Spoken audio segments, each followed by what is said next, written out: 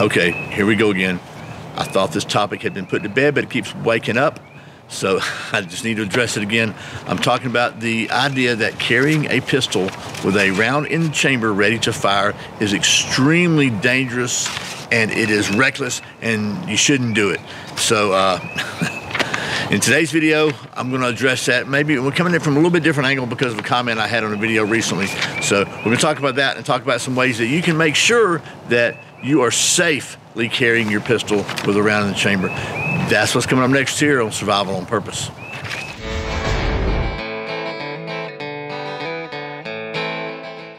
Welcome back to Survival on Purpose. My name is Brian. Thanks for joining me as we once again beat what I thought was a dead horse. So, as I said very recently, I got a comment on my most viewed video, 3 concealed carry mistakes that could get you killed, and which is again pushing back on the one of those mistakes that I listed that I get the most pushback on, and that is carrying with an empty chamber, carrying a pistol with an empty chamber.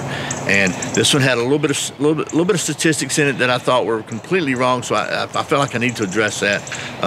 But I get a lot of pushback on that it is completely dangerous, it is negligent, it is irresponsible, that it is just completely wrong to walk around with a loaded gun, that you're putting yourself and everybody around you in danger.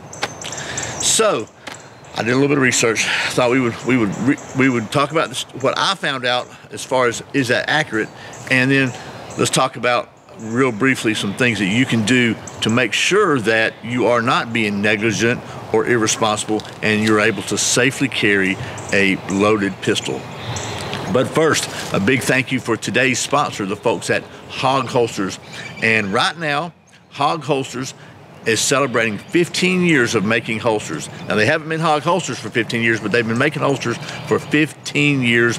And in honor of that, until the end of March 2023 only, they're going to offer a 15% discount to the viewers of this video by using the coupon code, sorry, that's the dog, HAWG15, HAWG 15.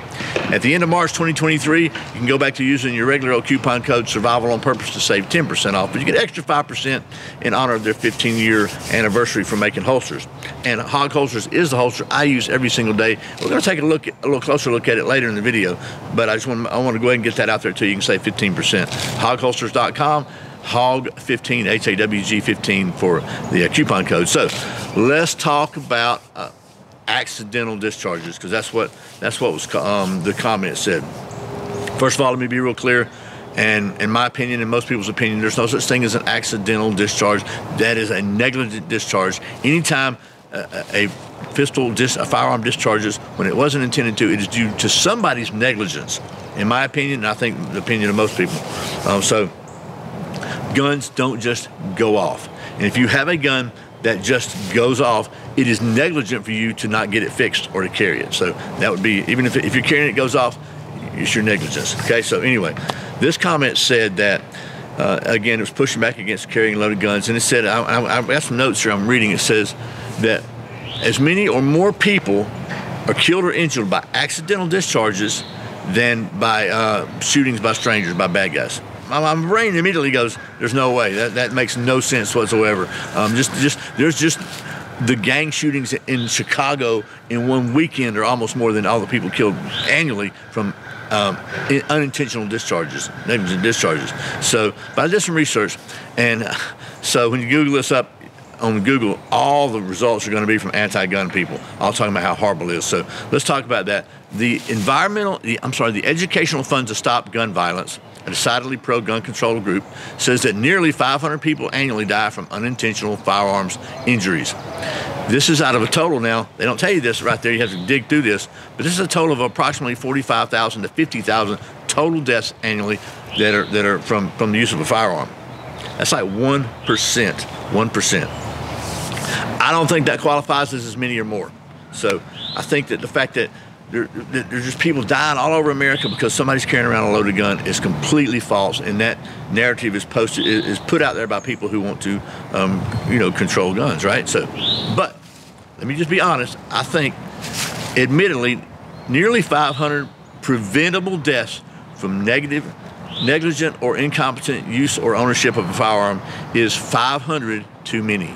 So there's no excuse, in my opinion, for these deaths. None. Zero. So how do you, as a responsible, competent firearms owner, prevent this? So first thing you can do is always practice the basic firearm safety, and that's not just on the range, that's any day, all the time, wherever you are in the rest of your life. And number one is never, ever point your firearm at anything. Let your firearm be pointed at anything you're not willing to shoot. Number two, and this is a huge one, this is probably responsible for as many or more negligent discharges than anything. That is, keep your finger off the trigger until your sights are on target and you have made the decision to fire. Okay? I know.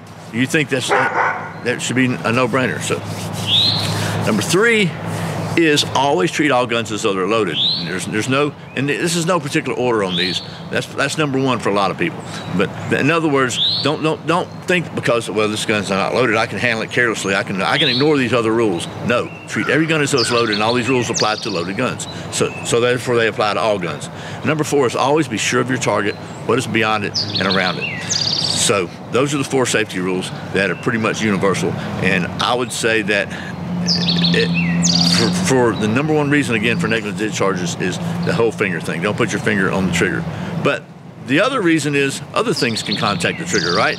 So maybe it's not your finger. Maybe it's something in your pocket or something in your pants or something in your purse or whatever. So that's why the second thing I think you can do to make sure that you are not going to have a negligent discharge is use a good holster that protects the trigger. And I personally think that the best holster nowadays, and this is the 21st century, is a Kydex holster, because Kydex is solid. It's not going to bend over, flop over. It's not going to wear out and get loose and flop around and get in your trigger guard. And the holster that I use and have used for 5 or 6 years now, every day that I've been through multiple dynamic training classes with and everything else with zero issues, is the HAWG holster from HAWG Holsters. Like we talked about it a minute ago, you can save 15% on this right now. And a couple things I really like about this. First of all, it's very slim, very comfortable. This is the most comfortable holster I've ever tried. Second of all, I want you to listen to this.